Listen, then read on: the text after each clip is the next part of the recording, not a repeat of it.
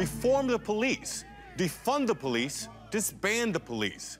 Since the Memorial Day death of George Floyd in Minneapolis, you've begun to hear these demands more and more, both on the news and in the streets. But what do these demands really mean? And if any or all of them are met, how will it impact you and your community?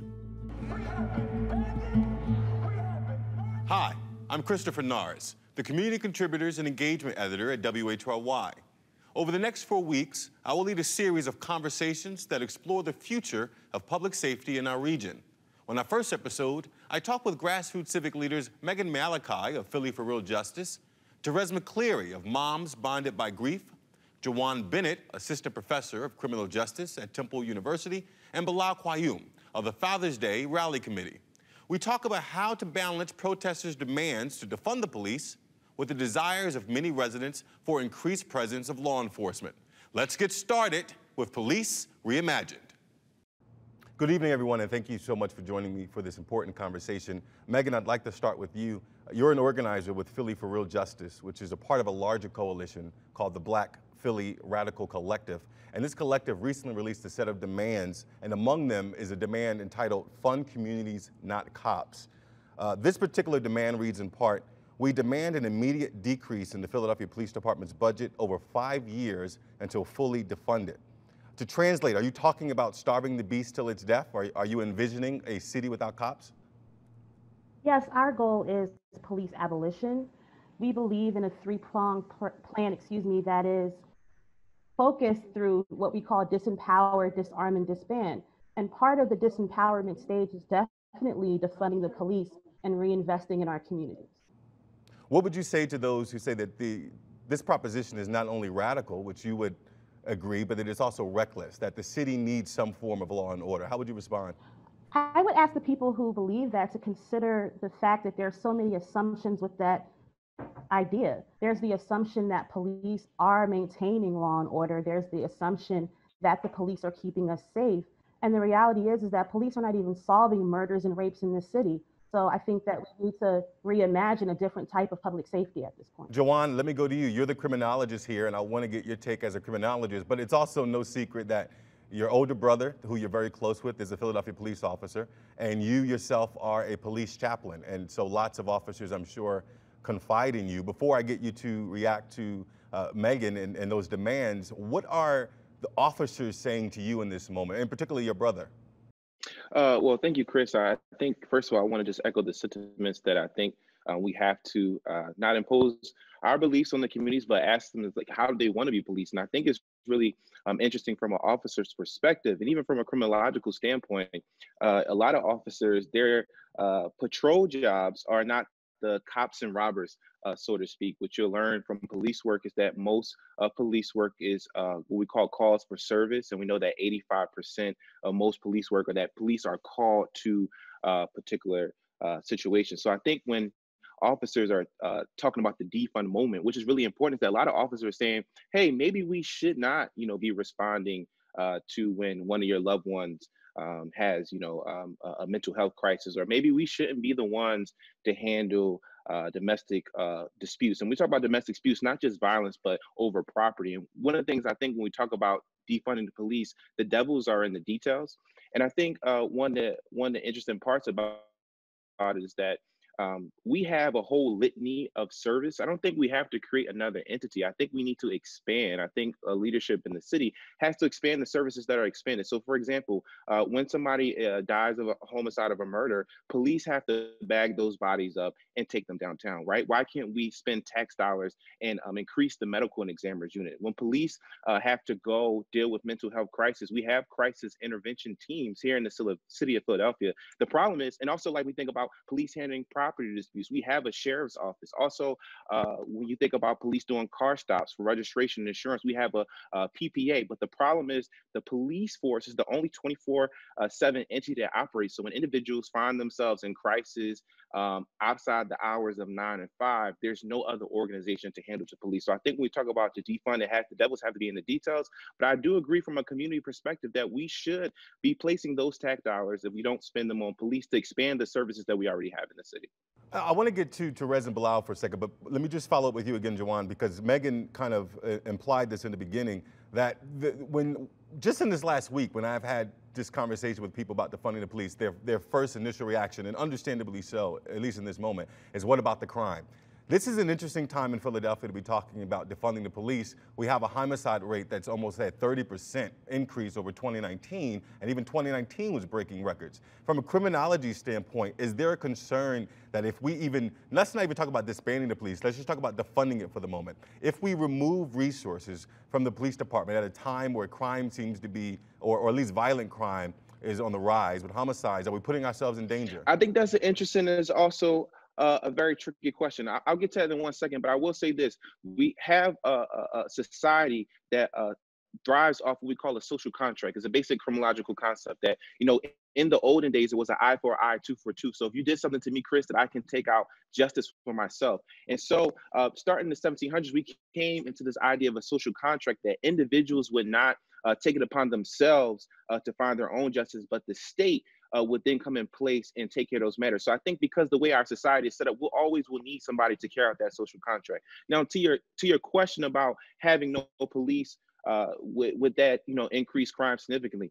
One of the things that is really interesting, and you can read it in any criminal justice textbook, you'll find out in any criminal justice class, the incarceration rate, right? So when the crime rate has stayed the same, incarceration rate has risen. When the crime rate has lowered, the incarceration rate has risen. When the crime rate has stayed the same, the incarceration rate has still risen. And so it begs the question, is really interesting when you think about having no police. And I will say what's interesting is about the police cannot be omnipresent, but the reason why we may not see police solving more murders, police being more active in the community, because we still have a war on drugs. And a war on drugs pretty much designated that police would have to go in urban communities and that we would crack down on these social ills. And that's where all of the emphasis has been placed. And so, and throughout policing, there have been measures to have smart policing, proactive policing, evidence-based policing, but it only can go but so far.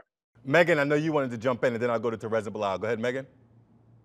Yeah, just to respond to the previous comments, I think that we could talk a lot about, you know, the criminological perspective, but I think that what we're missing from this discussion is that the demands also include a very heavy critique of capitalism and white supremacy.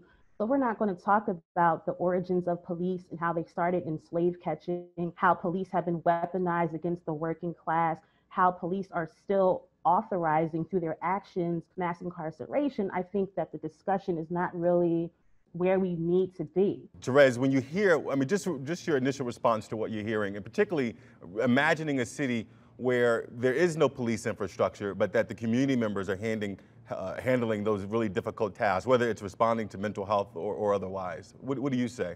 If they can go back inside, revisit all those hirees, all those police officers, make them reapply for their position, do an intense background as far as their mental health, their stability mentally, and how many complaints they may have in their jacket.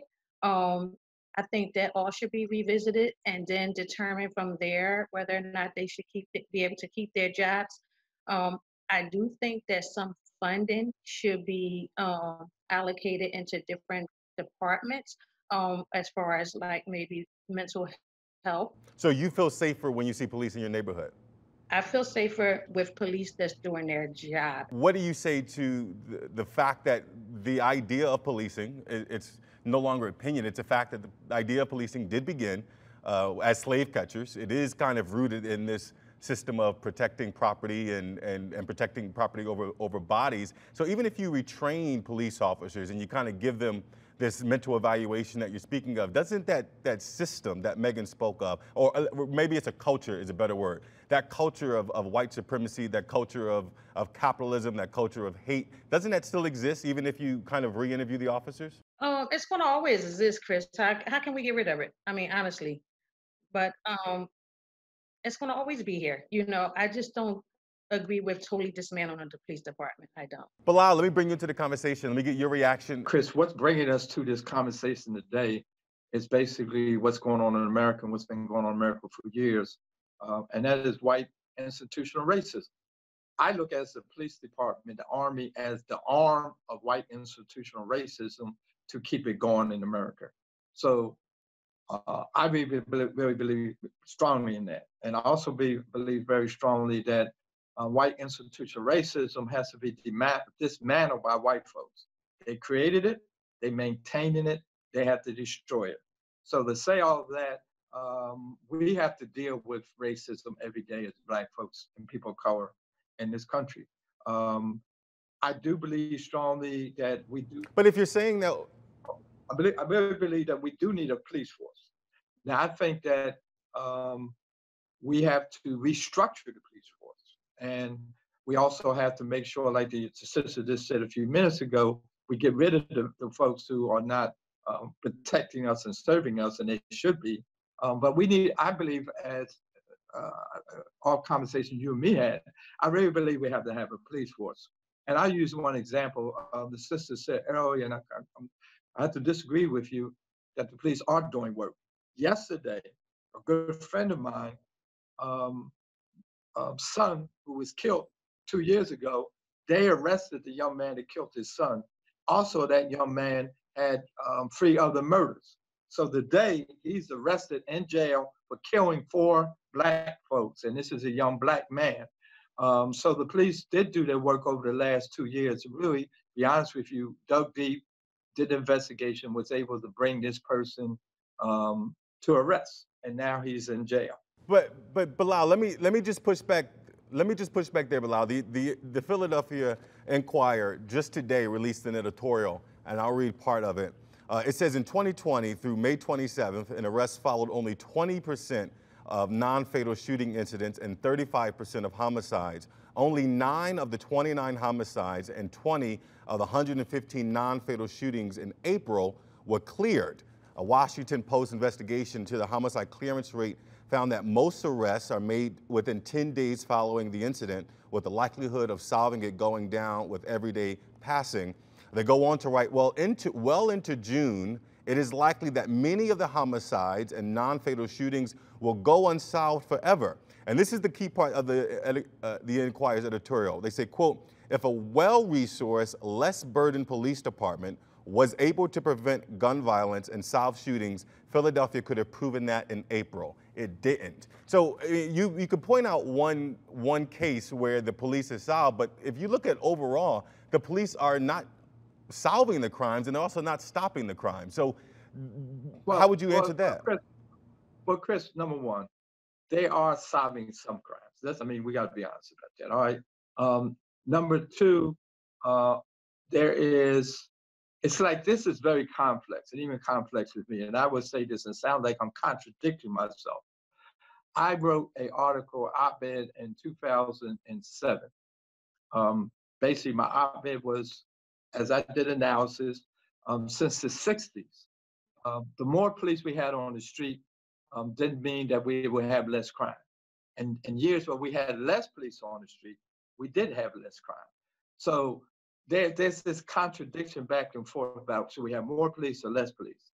But the issue to me about abandoning police is a much more complex discussion. I use that one example because I know other friends of mine who have lost children to crime, and they found the person who shot them. Now, a lot of them haven't, like you said.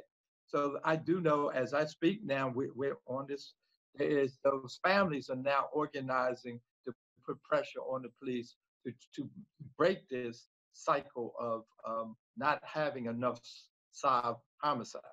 Last point I want to make on this is, okay, Megan, again, it go gets ahead, I'm back sorry. to the point I made earlier about institutional racism. A lot of these police officers that in the homicide unit don't give a good damn about Black folks. I can tell you that, all right? So we have to change, like you said earlier, the culture. That's what I think we got to work on, is how do we change the culture of policing in America, and particularly in Philadelphia. Okay, Bilal, Megan, I'm going to come back to you 1 second, but I want to let Jawan respond to everything he's heard. Go ahead, Jawan. And just given the comments, I would agree with Megan and Bilal. I think that we do have structural racism that's put in place, and I think we need to think about a major overhaul when we think about policing. The only reason why I bring up the criminological landscape is to provide context. And one thing I want to be fundamentally clear is I do believe that we should defund, but again, the devil is in the details. I have me and a bunch of my colleagues, we call ourselves prison abolitionists. We believe in that movement. And one of the things we have to be very careful about the unintended consequences of what we call for. And I'll give two really germane examples, and I'll open it back to the floor. One was a lot of scholars, even myself, we called to the end of the death penalty. We said it was inhumane. Human Rights Watch, Amnesty International, we called for it. And what happened was we saw that the death penalty pretty much was, or is not really as used as much primarily in states. But then what happened was life without parole sentences skyrocket. One of the consequences of that was that when you do are sentenced to death row, there are more privileges and protections for you to appeal your case if you're innocent. Once you have a life without parole sentence, means that you'll pretty much die by incarceration. You'll die in prison. There's a less of a standard for your innocence, and it's really hard to fight that crime. Another example is I do a lot of research. I'm finishing dissertation now with juvenile lifers, and a lot of advocacy organizations has called, especially during the pandemic, to let people get out of prison. We've been focusing a lot on prisoner reentry, and one of the unintended consequences of that has been, because we have focused so much on prisoner reentry, we have forgot about the incarceration experience in general, and that people have to live in very inhumane conditions. So people, especially the public, is like, oh wow, it's great that people are getting out of prison, but we haven't focused on the damaging effects that happen in incarceration. So I would warn individuals, yes, we should defund, but we also should get into the weeds of what that looks like and get into the details, because there could be some potential unintended consequences. Well, let's get into the details. Megan, what do you see as the unintended consequences of disbanding the Philadelphia Police Department over 5 years? In terms of unintended consequences, I think that we might need to reframe the way we're talking about this. Like, a lot of the discussion is about, oh my God, like, what will happen if the police are disbanded? There won't be any law and order. There won't be that many protections. But again, like I've said previously, like, I really want to challenge this idea that we have protections right now. Brother Bilal mentioned the case of one family. And of course, like, I am, just like every other Black person, extremely concerned about gun violence, extremely concerned about other forms of violence we're experiencing in our community.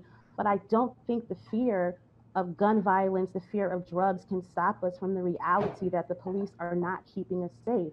And so when I think we start getting into the discussions about unintended consequences, we're continuing the same white supremacist narrative that we need the police.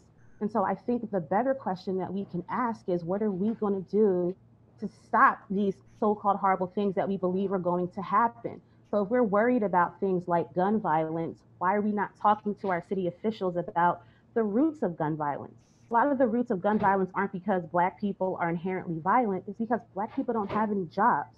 There's no economic resources to deal with a lot of these young men and women in the city. So why are we not discussing that in this panel? So I'll stop there for now. Can I follow up, Chris? Well, I just want to follow up, and then I'm going to go to Therese and then Jawan, but I want to just follow up with you, Megan. Do you understand, and I take your point, and I think it's right, but do you understand why most people's reaction to this new idea? I mean, for you guys in the coalition, and I first learned of you guys in 2014 after Brandon Tate Brown, you guys have been talking about police abolitionists and abolishing the police for at least 4 or 5 years. And it would seem that the rest of the country is just starting to catch up. But so you can understand why the majority of the public, this is a new idea, and their first reaction is, well, what's going to happen? Because that's the only system they know is we have this police. Oh yeah, definitely. Like, we understand totally that is going to be the reaction, but we also understand that we want to push our communities to deal with the reality, once again, that police aren't keeping us safe.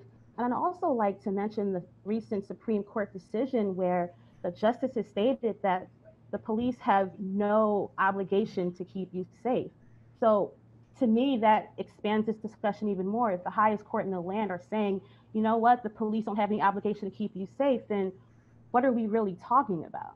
And so instead of, discussing... Well, let me ask you this, Megan. I'd like you... Sorry. No, I'm sorry. I didn't. Okay. Please continue. What I was going to say was instead of discussing unintended consequences, I'd like to have better discussions about how we can significantly reduce within the next 6 months to a year the police presence in our community. I think someone else mentioned in the panel, talking about issues of mental illness. Like, I want to have discussions about what people in our community have the skills to deal with mental illness that we can bring in to deal with our community members who are experiencing mental illness episodes. If we have an issue with homelessness in our community, what social service folks can we bring in to address those issues? If we have issues of domestic violence, what type of counselors and violence de-escalators can we bring in to deal with those issues? And I also like to point out that the last time I read statistics, 3 out of 4 police officers have been involved in some type of domestic violence incident. So if that's the case, if those are the people we're saying are going to protect us, I really, once again, think that we need to rethink and reimagine what we're asking from the police, because from what we can tell, they're simply not equipped to do what we're asking them to do. Therese, I'd like you to respond to that. What would make you feel safe? When you say you feel safe with more police presence, why do you say that? There's so much violence going on out here, Chris. And I just feel as though if we totally dismantle the police department, and there's times when there's a group of guys standing on the corner, and we know that out the 20 of them, 10 of them may have firearms on them. And we have to call the police because we know something is about to happen, and we no longer have a police force to call. Who will address that issue for us? So in some cases, Well, let me ask that question to Megan. Let me ask that question. Who, because that's a good example. That's a legitimate fear that you have, Megan. Let's take that example. If we defund the police over the next 5 years, how would we address that type of concern? Well, if we're talking about a time period of 5 years, I think that gives us the opportunity to, again, train people who are experts at de-escalation. And I think we can also train people who have the ability to deal with the existence of guns. And, I think, once again, there's an underlying assumption that when the police come and deal with the brothers on the corner who have the guns, that they're, one, taking the guns. That is often not the case. And 2, that they're going to stop those people from coming back. And I think that if we have people addressing this who are actually from that community, invested in the community, they'd be there during these moments where these violent incidents are happening, rather than calling the police who are not from the community, who don't know the people in the neighborhood, and have no history in talking to them about these issues. Jawan, I'd like you to respond, and then Bilal. Sure. I want to just follow up on a couple points. When I talk about the unintended consequences, I'm not really talking about addressing the lawlessness and the fear. I want to be very clear about it. So you mentioned I work with the police chaplains and work with police. What happens is now, because a lot of our city tax dollars are designated to police, they became almost like the para community organization. So if you look at things like the POW program, also the Philadelphia Police Department, they run something called the Cheers program, where it runs through the spring months, and they take kids every Saturday, and they have a lot of interactive activities. Also, a lot of the police advisory commissions and the PDEX, they get together. I mean, I was a part, you can look on the news, every Christmas lines wrapped around the precinct, giving away toys and food. And so when I talk about the unintended consequences, this is what I'm talking about. And this, we need to be careful about the details. When we do defund the police, and that money is not allocated to police department, can we trust in our city leadership to make sure the money gets where it's supposed to be? For prime example, unintended consequences, we had an office of Black male engagement that was supposed to address high school dropout education inequities. We're supposed to address some of the homicides and murder in the city, some of the disproportionate outcomes that affects Black men. I think you did an article, Chris, and you could explain, well, there wasn't a lot of outcomes that came out of this. And for instance, before we had a defund movement, we can look at the city council's budget. They had cut education programs. They had cut monies that were designated part. So when we defund police, what money are we going to put in programs to ensure that the de-escalation and that our communities are going to be safe? So we have to be very specific. Bilal, respond to everything you've heard. Yeah, one, the point was just made. I had to laugh because she's right. Let's say that tomorrow, city council, next Thursday, city council, that we're not funding the police department. And everybody said that money should be reverted to other activities. There's no guarantee that there will be. Would it be a certain amount go to housing, certain amount go to mental health stuff? So that's a whole nother discussion in itself when we talk about defunding the police and where the money would go to. I think that I like to say, Chris, is the sister who unfortunately had lost a child to violence. that's the bottom line, is how do we, and someone mentioned it earlier, how do we really, as a Black community now, develop a healing campaign in our community to change the mindset of young males who might get involved in using gunplay? That's the struggle we have. And I mentioned it in my opening comments. Institutional white racism has created this whole climate we're living in.